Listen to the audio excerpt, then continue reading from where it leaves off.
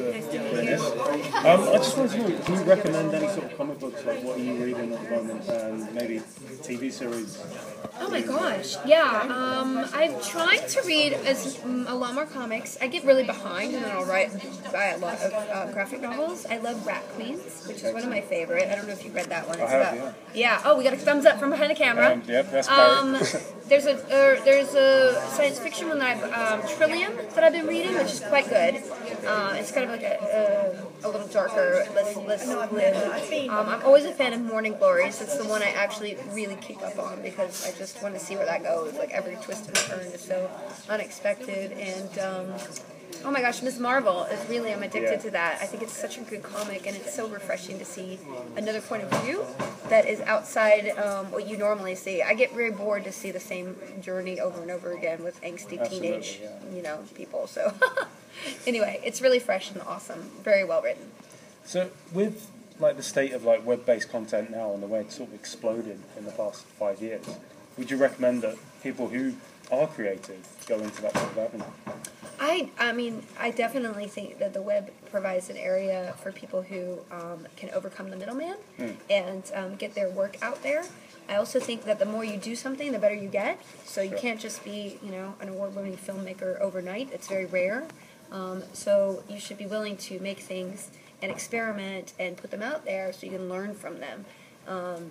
Internet criticism can be awful, but it can also be beneficial because it'll make you grow, and maybe there's some good points. Constructive. Exactly. So you just have to train yourself to pick the constructive ones out of the hey, you're awful. So what's the strangest thing you've seen your face on, merchandise-wise? I mean, I think Misha Collins had a Gish Wishes thing where someone carved my head out of cheese. So that was weird. Tasty? I didn't eat myself. No. So, given the way that media has vastly changed over the past 10 years, we've got like sites like Netflix and streaming services, people who download on iTunes and illegally, and stuff like that. Overnight ratings don't really matter that much anymore.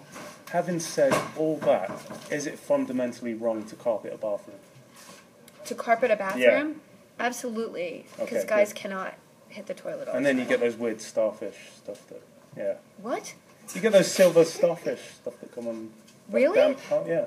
On the carpet? Yeah. Well, I've never had carpet in a bathroom. We don't do that. Yeah, that's disgusting. You don't want to. I don't want to go to your house. Oh, I got the landlord round and he ripped all that out. Good. Yeah. After you put starfishes everywhere. After I put and I've got a 6-year-old son, so he just. Okay, so it's your son. Yeah, my son. And then My Little Pony stuff I brought today is for my daughter. Okay.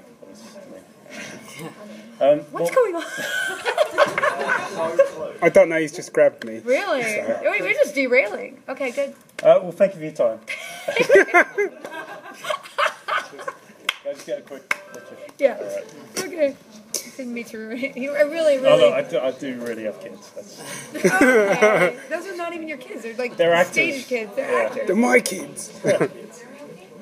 Turn that the right way. I think you mean silverfish. Yeah, silverfish, that's the one.